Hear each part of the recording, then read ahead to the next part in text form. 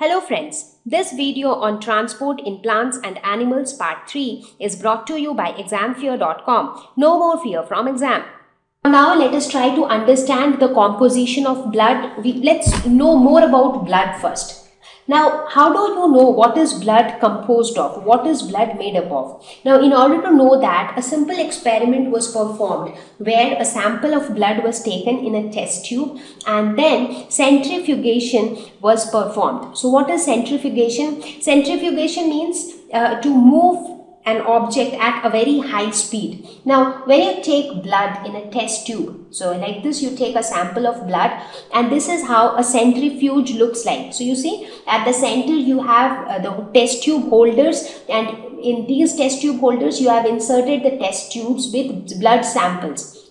Now, when you start the centrifuge, what will happen is this will start rotating very fast at a very high speed. It will keep on rotating like this. Now, when it moves at such high speeds, what happens is the denser components in the blood, they tend to move away and the lighter components stay near to the center. So this is the center when it moves in a circular path like this. So the denser components will move away and the lighter components will move near to the center.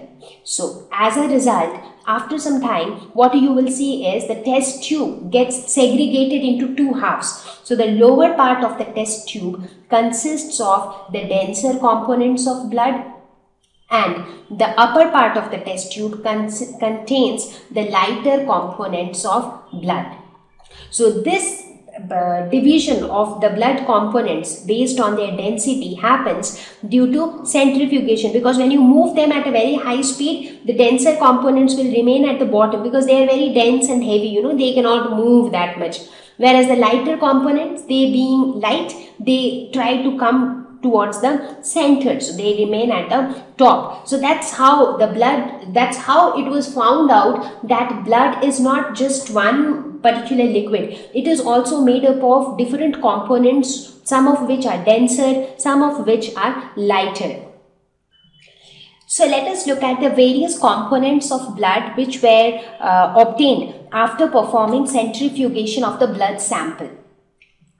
So let us look at the same blood sample which was obtained after undergoing the centrifugation. So we saw it in three different layers. So this was the first layer, this was the thin layer which you see in between, that is the second layer, and this red colored layer was the third layer. So this is second layer and this is first layer. Now actually this first layer should have been up to here actually. So this entire thing is the same. Okay, so these were the three layers which were obtained. So this first layer was called plasma. So this layer was plasma. And what is plasma? This plasma was not red in color, but this plasma was found to be some creamish color. So here which I have denoted as creamish color, because the plasma was not red in color. So that means this component of blood, plasma, is not the one which is responsible for the red color of blood, because we see blood as red, but this plasma component is not red in color. And when you look at its abundance, this was present, almost 55% of the total volume was occupied by plasma. So plasma was like quite predominant there. So in that test tube, more than half of the test tube was covered with plasma. So that's why I said that the cream color which was drawn earlier was little less. So it should be more than half of the test tube was covered by plasma. Then in between there was a thin buffy coat. So, a buffy layer kind of a structure. So this was the second layer, and this comprised of less than 1% of the entire volume of the test tube. So this less than 1%, this buffy coat, later found to contain two components of blood, that is white blood cells and platelets. So white blood cells and platelets, they are not, even though present in very large amounts, but they play very important roles. We will talk about their functions a little later. And finally, this third layer, which was red in color, it was RBC, that is red blood cells. So they constituted almost 45% of the total volume, and these RBCs were the most dense of all the other components. So that is why they are at the bottommost layer.